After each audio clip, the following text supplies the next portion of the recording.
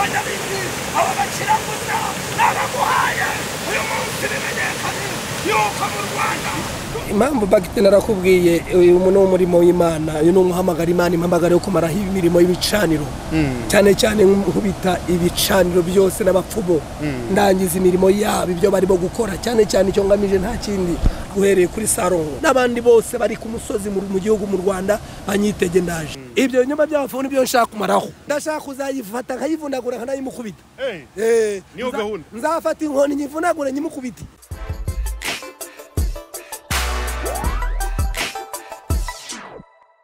Yo, BigTowners, mumeze gute amakuru yanyu ndakeka ko mumeze neza.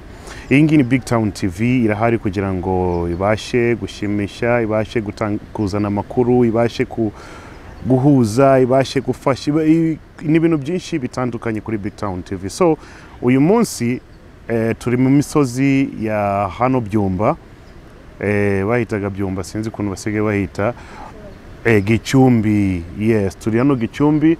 Inyuma y'urugendo rurerure cyane zamuka manuka imisozi tugeze ahantu nese mvuga ngo nakanya keza cyane ko gufata iyi video tuvugana n'abarimo gukurikirana BigTown TV. Ngira ngo murabyibuka wa mupasteri wagiye kwa Salongo bushize wa mupasteri uyu munsi amaze ngo iminsi ngahe mu butayo ngo arimo gusenga arimo kwicharging imbaraga arashaka imbaraga zo kujya kwa Salongo. So natwe twese tuvuga ngo reka tumusange hano ku musozi muri imisozi muri aya mazi ngo ahantu bita ngo mu butayo abarokora bakunda gusengera. So nayisenze mfata gahunda mje na team yanjye kuza hano kugira ngo tuze kumureba inyuma y'iminsi 3 ari mu masengesho atarimo kurya atarimo kunywa muri imisozi imbeho ibiki byose biba bimeze gute. Inyuma y'ibi byose BigTowners nago tujya dutinda twese tuvuga ngo let's come here and then we see what is going on. Munkurikire ubungu tugiye kumureba Pastor Gisagara yaragiye kwa Salongo. Nge ngo murabyibuka menagura ibintu byinshi byari bigoye. Inyuma y'ibyo byose twarongeye turavugana nawe aratubwira ko gahunda ziracyakomeza agiye gufata iminsi yo kutarya no kunywa kugira ngo yicharginge imbaraga azasubireyo kwa Salongo none agiye kumenagura byose ngo intego nuko Salongo akizwa. BigTowners nago tujya dutinda uru n'urugendo rwacu noneho rwo kujya guhiga Pastor Gisagara.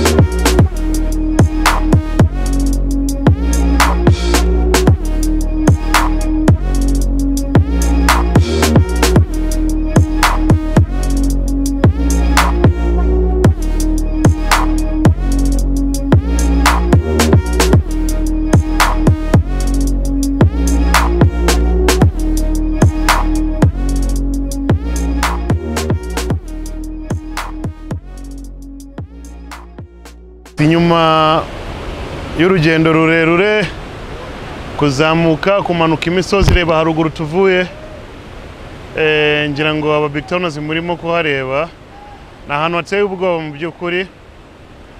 Iyo uhagaze hano n'urusaku rw'amazi gusa nta kindi. Iyo umuntu ari kukuvugira no ku ruhande hari igihe utashobora no kubyumva. So hano niho ngo abakristo benshi bakunda kuza gusengera. Iyo bavuga ngo twagiye mu butayo ntabwo ari bwa butayo bwa Sahara cyangwa bwa hehe n'ahantu bakorera amasengesho yabo. So BigTowners munsi natwe twahageze kugira ngo tubashe kureba kumenya ese niki gikorerwa hano, impamvu yo kuza mu butayu ni iyihe. Ariko uyu Pastor Gisagara we yaratubwiye ko yaje gusengera hano, arimo kwicyaginga, arashaka imbaraga, none azagaruke afite fire, umuriro wa danger. Natwe twese tuvuga nka BigTown TV ntago twabura kwerekana abarimo kudukurikirana kuri BigTown TV babashe kumenya ese ibi bintu bikorwa gute, ni hehe, impamvu ni zihe, ibi byose n'ibindi byinshi ngwino hano. Hano hari waterfall ni amazi amanuka ava ku misozi, yamanuka afite imbaraga nyinshi cyane, ngengo murimo kuyabona. Bakaba bari hariya, iyo bari gusenga mu by'ukuri nta rusaku wakumva, ndakeka ko niyo mpamvu ituma baza hano, ariko n'ibindi byinshi turaza kubimenya. Come BigTowners. Noneho inzira za hano nazo ziragoranye cyane, nimba ndi buke hehe I don't know. Let me try this side.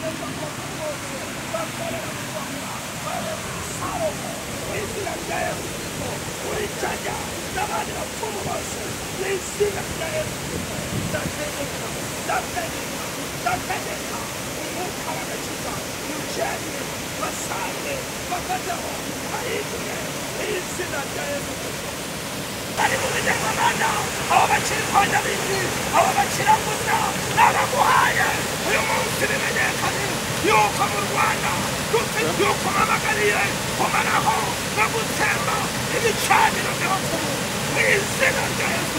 Iriya,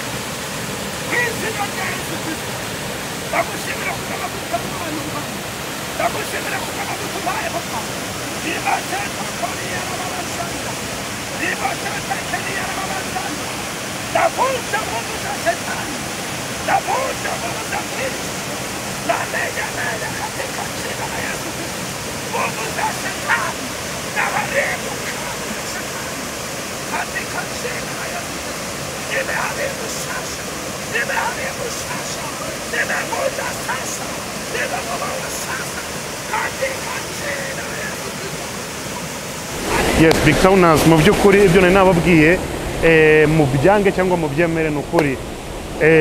Pastor Gisagara ari mu mazi, njango murimo kumubona hano munsi yanjye. Aya mazi mu by'ukuri afite speed, amazi afite umuvuduko utabaho, ariko yaracyari mu masengesho. Impamvu y'aya masengesho ngira ngo murayizi, arimo kuvuga ngo biriya yagiye kwa Salongo akamenagura ibintu.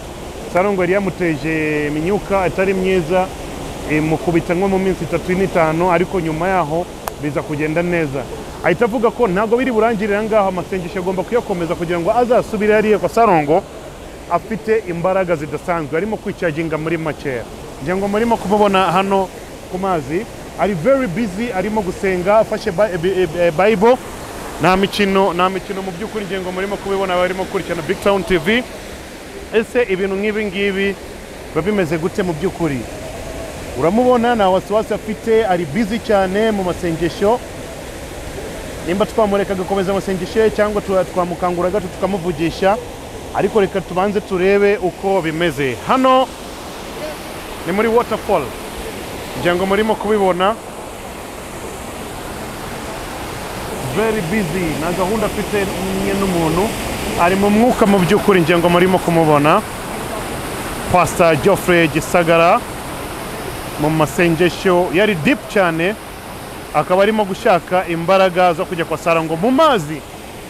Biteye ubwoba mu by'ukuri, ntabwo ari buri muntu yakora ibi bintu, ariko Gisagara Geoffrey nibyo arimo aka kanya. Ni mu masengesho yo gushaka ko Salongo akizwa.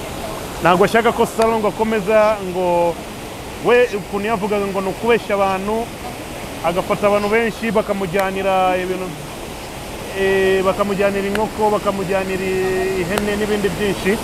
So Geoffrey we ntabwo ashaka ibi ngibi, arashaka ko Salongo akizwa akabivamo. Niyo mpamvu ari mu masengesho aka kanya. Hano hantu ngira ngo murimo kumubona neza, ngira ngo murimo kumubona.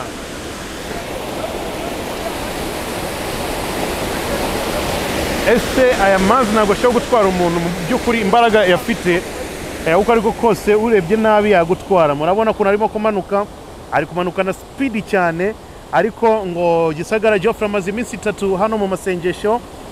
Natwe nka BigTowners twese tuvuga ngo nta mpamvu yo kuguma twicariye i Kigali, reka tufate urugendo tuze hano, tuze kureba ese uyu mupasiteri intego ze ni izihe. Kwirirwa muri aya mazi asenga, kwirirwa muri aya mazi atariye atanyoye, ese ibi bintu bisobanura iki mu by'ukuri? Ese izi mbaraga arimo gushakira hano ni ukwicaginga bya nyabyo kweri? Biraza kugenda neza? Intego yo gutuma Salongo akizwa azayigeraho cyangwa bizagenda gute? Kuri BigTown TV niho uri babashe gukurikirana izi gahunda. Iki kiganiro ni ibintu biteye ubwoba mu by'ukuri. Ngira ngo murimo kumubona pastor ari mu mwuka, ari deep cyane, nta kindi ashaka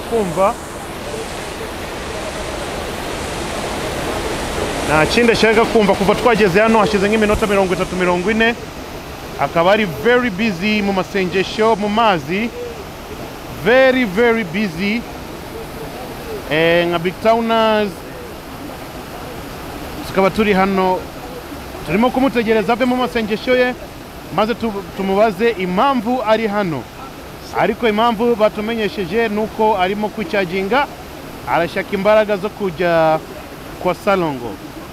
Ntabwo ashaka abapfumu mu Rwanda, ntabwo ari ubwa mbere n'ubwo ari bwa kabiri. Abarangi yaramenaguye ibintu byabo byose. Kwa Salongo mwarabibonye, amahembe, imiti n'ibindi byose yaragiye arabikubita amenagura hasi, ariko yahise avuga ngo ntabwo bihagije. Inyuma uriya munsi ubu ngubu arimo kwicaginga, arashaka imbaraga zo gusubira kwa Salongo. Pastor Geoffrey Gisagara nguyu hano murimo kumubona. Dufite ubwoba guhagarika amasengesho ye, sinzi nimba twamukangura tukavugana nawe cyangwa biragenda gute, ariko all in all reka tugerageze.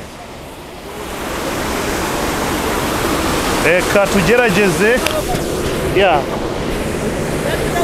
Oya ntabwo mu ndi umusirikare. Ibi bintu by'ukuri biteye ubwoba, ariko nakundi. Pastor, salama pastor. Yes, BigTown yanjye yagusuye. Amakuru turayafite.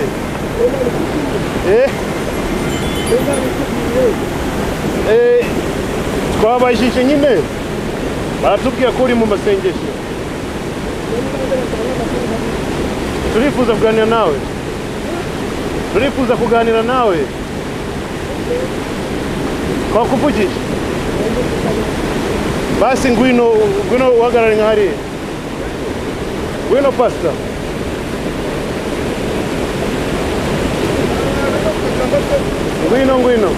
Ngwino pastor. Ufashe imbaraga.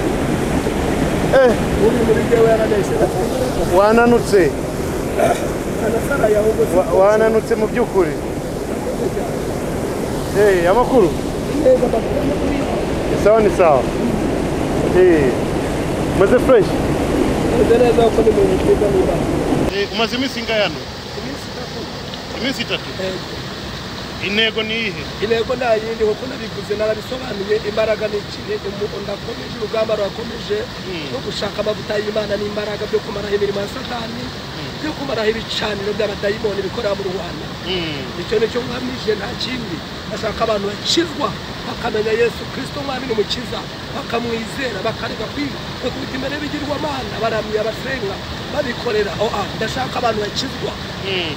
Pastor none ndikumva amazi arimo gusakuza cyane abantu bagoshoka kutwumva neza twakugera hariya gatoya ukatubwira impamvu uri hano icyakuzanye hano uyu mupapa yagufasha.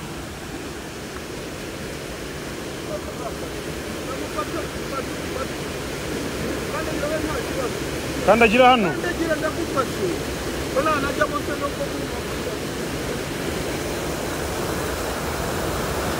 Mufate neza na mbaraga afite amaze iminsi 3 mu mazi.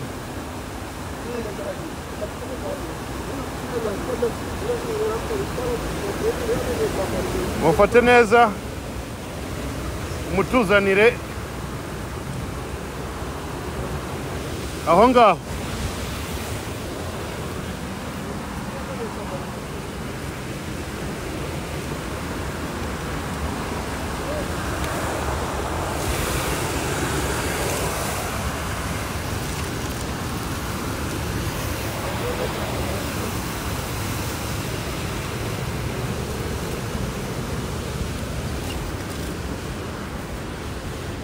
Pastor.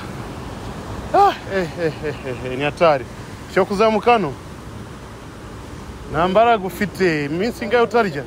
Reka mufashe. Aha ndamugira. Mufashe rwose. Ndakubyimba. Ndakubyimba.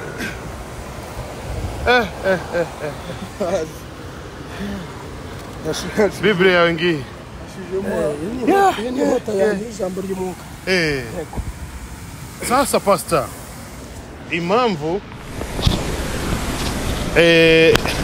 kwanza wicare kwanza ko ndabizi inambaraga ufite ubu ngubu uko ariko kose bimeze nabi. Yes, Pastor Geoffrey Gisagara ngira ngo mwamubonye ngo uyu hano avuye mu masengesho y'iminsi 3 hano mu mazi.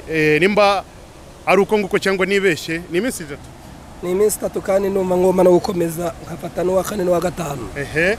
Yeah, so impamvu ni yihe? Nimo kubaza impamvu ariko hari harimo urusaku rwinshi.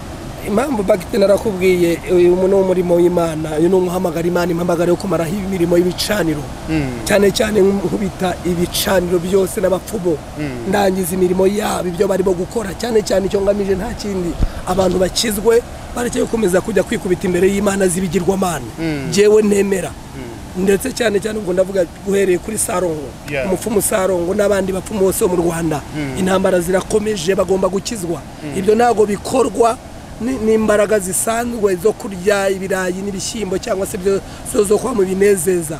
Ibi bisaba kwiherera n'Imana ugasaba yandi mavuta n'imbaraga kugira ngo ugende usohoze misi y'Imana iguhaye.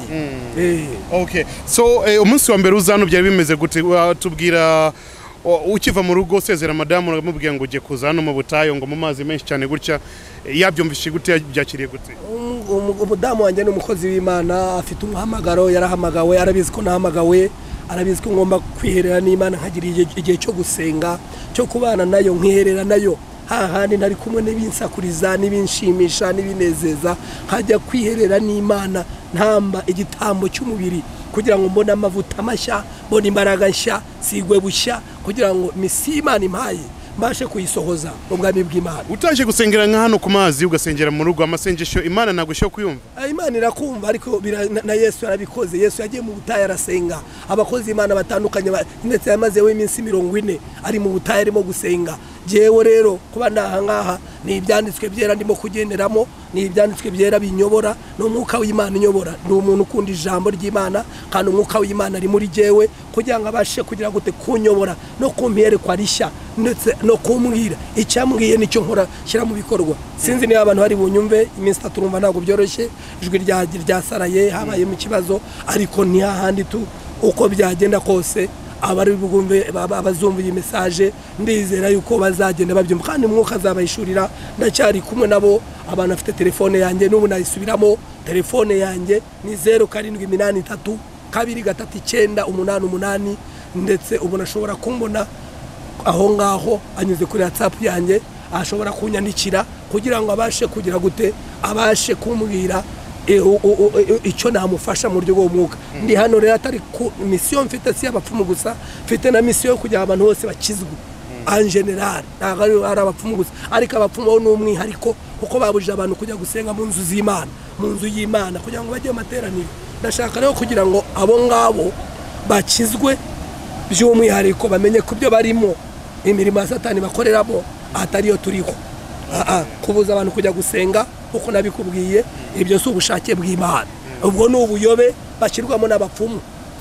Umupfumu Salongo, umupfumu Jajya n'abandi bose bari ku musozi mu gihugu mu Rwanda banyitege ndaje kuko ikintu bashakaho nta kintu, nibizere Yesu Kristo mwami n'umukiza basubire mu nzu z'Imana. Noneho nifuzaga kumenya nk'iyi minsi 3 uri hano, umunsi wa mbere wa kabiri wa gatatu bya bimeze gute mu gitondo? Iyo uri hano mu gitondo bya bimeze gute, ku manywa na nijoro bya bimeze gute muri iyi minsi 3? Bakite wowe uracyari n'umwana, ibibazo byawe ni nk'iby'abana, ibibazo ko numbajije ngo umunsi wa mbere ngo bimeze bite, ngo umunsi wa kabiri bimeze bite. Ibi ngibi ntabwo ari ibintu dukora, ari ibintu bifite, ntabwo ari ibintu biri kuri ordre du jour, ntabwo ari kwa kundi umuntu ategura inama agakora gahunda ngo nzakora gutya nzakora gutya. Twebwe turi abana b'Imana bayorwa n'umwuka w'Imana. Ibyo bibazo ntuzongere kwimbaza Bakite. Ibi ni ubundi bwami turimo udashobora gupfa gusobanukirwa. Ibi bisaba guhishurirwa, ibi bisaba kuzuzwa n'umwuka, hanyuma ukamenya n'uburyo kuyobora. Ese ufata time ya pause uvuge ngo ubu ngubu ngiye kuva mu mazi n'icyari gatoya, maybe ndota kazuba, cyangwa wirirwa mu mazi amanywa na nijoro muri iyi minsi 3? Bakite nawe nakubwira ibibazo byawe biraciriritse, icyo kibazo kiroroshye. Nakubwiye ngo tuyorwa n'umwuka w'Imana, ntabwo byumva. Ndabyumva. Nicyo utarimo kumva aho ngaho. Ndi kubyumva. Nshatse nshobora gusenga uko myumva, uko nyoborwa n'umwuka w'Imana. Iyo mbishatse jewe hari n'ibyo nshaka umwuka w'Imana ntabishage, akambwira ngo stop, ngomba guhagarara aho ngaho, ajya mu cyerekezo cy'umwuka w'Imana. Birasobanutse? Neza cyane. Icyo kibazo nongeye kukimbaza rero. Sawa, nako nongeye kukubaza. Ariko hari indwara ushobora kuvana hano muri aya mazi kuko aranduye, ubukonje, imibu n'utundi dukoko dushobora kukurira hano. Narabisobanuye ntabwo wumva. Narakubwiye ngo uri muri jewe, Yesu Kristo uri muri jewe, niko ijambo ry'Imana rivuga. Ngo uri muri mwebwe yanesheje uri mu bisi, kandi byose byezwa no gusenga, byose bigahamanurwa n'ijambo ry'Imana. Imbaraga iri muri jewe si yanjye, ni imbaraga ya Kristo ikorera muri jewe. Ntacyo amazi ari buntu hare rero, nta nibwo imibu yankoraho kuko Yesu ntabwo arwara. Ndakunda kuvuga ijambo rikomeye, abanzi baranza banagiye mbwiriza ubutumwa bwiza, ababwira ngo uri muri twebwe yanesheje isi, yanesheje uri mu bisi. Nicyo gituma tudashiraho, noneho inyuma ubushize Salongo ngo yaguteye, nimba ari imizimu, nimba n'amashitani, nimba ari ibirozi, nimba ari ibiki, Nkoni urataha iminsi 3-4 ntabwo ari umeze neza. Wituvuga ngo nzafata time yo kwicaginga nzasubireyo.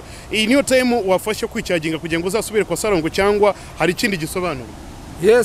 Yesu yigeze kubwira nabwo ati mwaka bimenye ko ndi umwana, baramaje ngo nibyo koko ngo uri umwana w'Imana. Barabwira ati mwaka bimenye. Nanjye rero aha niho ndimo gushaka amavuta y'Imana, ahangaha ni mu busabane n'Imana, kongera kuzuzwa bushya, kongera kwambara izindi mbaraga kugira ngo nongere misiyo yanjye nyisohoze. Nicyo nacyo kintu ushaka ahangaha. Aha tuhiherera dushaka izindi mbaraga, dushaka ayandi mavuta, dushaka irindi hishurirwa kugira ngo twongere dusohoze misiyo y'Imana duhamagara gukora. Wakabimenye rero nibyo Salongo n'abandi bapfumu, ndizera ko iyi video bazayibona. Nago bariya bashobora kwirukana n'umuntu uraho gusa atisobanukiwe. Icyo ni icyambere, udafata umwanya ngo yiherere ashake amavuta y'Imana, ashake irindi hishurirwa, ashake imbaraga z'Imana zibasha kumufasha kugira ngo amenagura ibyo bicaniro. Kurwana n'ibicaniro ibi bitandukanye n'ubutumwa busanzwe, bitandukanye no kujya hari ukajya kubwiriza Yohana 3:16, bitandukanye no kujya ukajya kubwiriza ibyo gusenga gusa bisanzwe.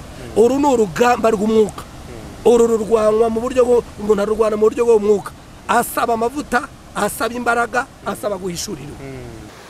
Twifuza kumenya ubuzima bwawe bwa hano, usibye ko wanze kubidusobanura byinshi, ariko ndimo kwibaza iyo hageze nka nijoro urara he? Nabigushubije n'ubu nabisubiramo, ndabivuga ndi nkomeje. Aha naje gusenga, sinaje kuryama. nataye iburiri bwanjye, nataye igitanda cyanjye, nataye umuryango wanjye, aho nagomba kuryama hari aha naje ku rugamba rw'umwuka, naje gusenga, nta mwanya mfite wo kujya ngo ndyame. None ushaka kwituma bigenda gute hano muri aya mazi? Utwo tubazo rero tw'abana nibyo nakubwiye, ntukambaze ibibazo nk'ibyo bagiteri, ibyo ntukabimbaze, ibyo n'ibibazo toto. So gahunda imeze gute? Aya masengesho azarangira gute? Azarangira ryari? Kuko uyu munsi watubwiye ko ari umunsi wawe wa gatatu. Aya masengesho uzayarangiza ryari? Ni nyuma yano n'iki kigiye gukomeza? Kiriho n'iki nakubwiye ko abayoborwa n'umwuka w'Imana aribo bana b'Imana. Uyu ni umunsi wa gatatu, umwuka nambwira guko n'ubu ngubu tuvugana ntabwo arambwira kuhava. N'ejo ndakomeje, nicyo bisobanuye, yanga amasaha yabona. Ejo umwuka nambwira ngo taha, nzazinga ntaye kuko nzampawe isezerano, nzaba nzi icyo mvuganye n'Imana yanjye, nzaba nzi isezerano mpawe ry'umwuka. Nambwira ati ni kugera ku munsi wa gatanu ejo bundi nabwo nzabikora kuko njye nyoborwa n'umwuka w'Imana. Ego kuko ahangaha icyo nimo kwakora nta kindi, ndahashaka imbaraga y'Imana ya yindi umuntu asengera umuntu agakira, nkuko nasengeraga abarwayi bagakira, nkuko nasengera abantu babuze urubyaro bakarubona, nkuko nasengera abantu bari mu nzu z'imbohe bakabohoka bagafungurwa, abari bafite amadosiye adasobanutse cyangwa se yari akomeye, Imana ikagira ukundi kuntu yakoraho bagasohoka mu buryo bukwiye, nimo kunyumva, bagahabwa ubutabera. Ndaha rero nshaka imbaraga y'Imana, nshaka amavuta y'Imana kugira ngo abanyarwanda n'isi yose ndetse uko si imahanga y'u Rwanda gusa babona ibisubizo bituruka ku mukozi w'Imana. Sasa hari abandi bashyo kubona gutyo bakavuga ngo pastor ashyo kuba yarasaze kuko ibi bintu ntabwo ari ibintu bisanzwe. Abo ngabo ntabwo abone ukubihorera kuko nkuko nabivuze ubushize, ntabwo tubuza abantu kuvuga ngo ni gute waza kurara mu mazi ahantu ameze gutya umunsi wa mbere wa kabiri wa gatatu, ngo urimo gusenga ngo umupfumu akizwe, kandi umupfumu ari muri gahunda ze, wasengeye mu rugo se cyangwa mu rusengero umupfumu agakizwa? Icya mbere ni kimwe, aho ndi nuko ahangaha kuba ndahangaha byonyine ni imbaraga z'ikirenga, ni umuhamagaro w'Imana mu buryo bw'ikirenga, icyo twita supernatural, imbaraga zirenze imitekerereze ya muntu.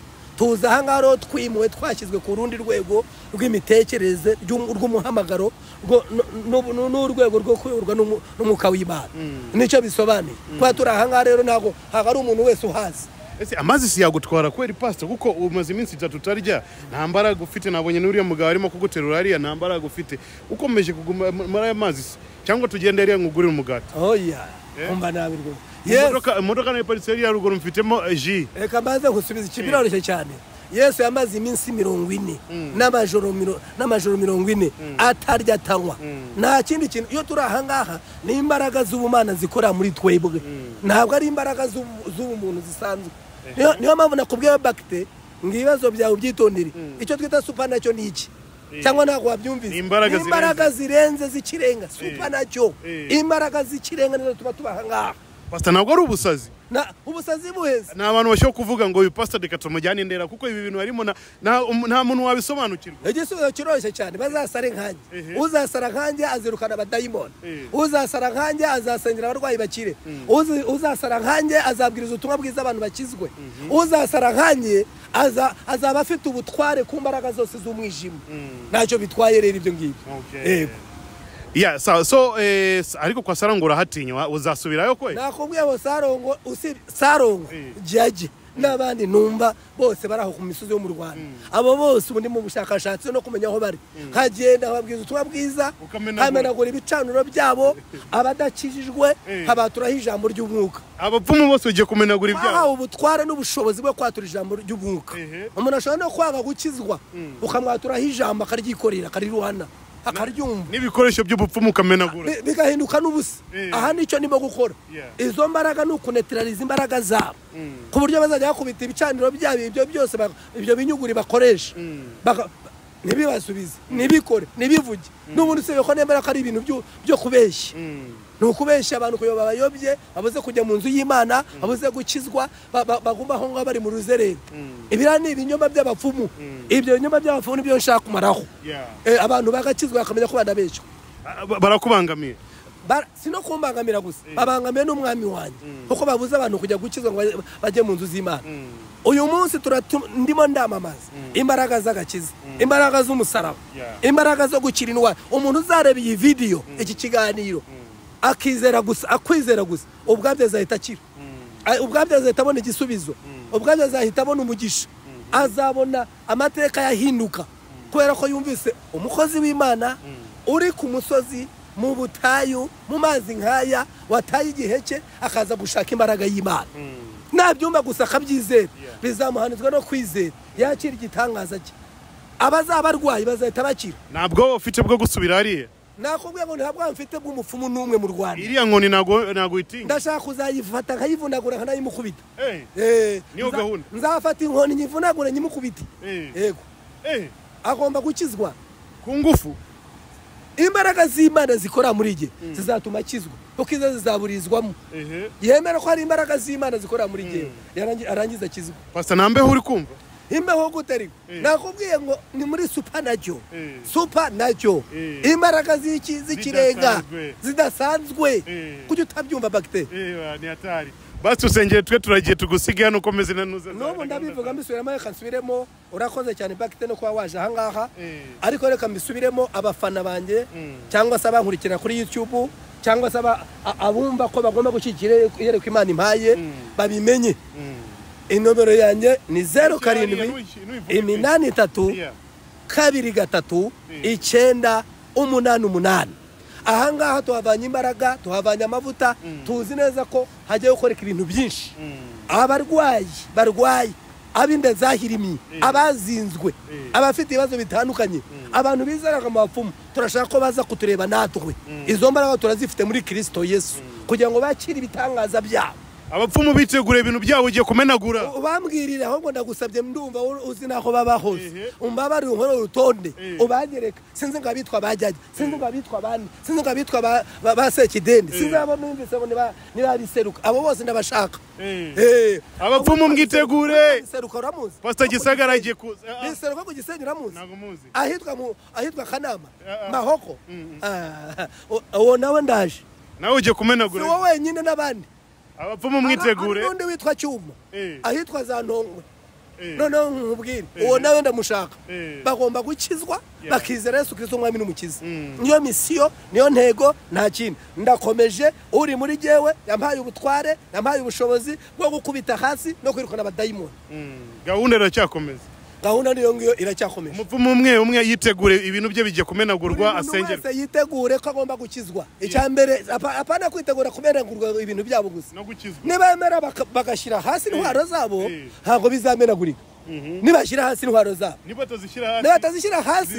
nanjye meze nka Iriya mpamagawe nk'uko Iriya yahamagawe ndaje kandi bagomba gukizwa yego abapfumu mwitegure noneho karabaye kabageze abapfumu bose bo mu Rwanda karabaye ubu ngubu mufite ibibazo pastor ari mu mazi hano arimo kwicyaginga none imbaraga ni zose agiye kumenagura ibintu byanyu byose maze abasengere mukizwe nimudakizwa sinzi ukuntu bizaba bimeze uyu nguyu nubashoboye uyu ni ushoboye abapfumu bo mu Rwanda bose yatangiriye kwa Salongo mustare mustari none n'abandi mwese mugomba kwitegura bakwereka nsengera abantu banje abo bose message bayumvise ubabwire ngo narabivuze n'ubushize ngo wembe ni urwembe ni rwaru ni ntabwo ruhinduka kandi uri muri jewe arakomeye rwose nimo kunyumva reka dusengera abantu b'Imana badushyigikiye mwiyerekwa dufite twabonye abantu benshi baduhamagara badushimira umurimo w'Imana turimo gukora badushimira umuhamagara Imana iduhaye reka aho tubasengere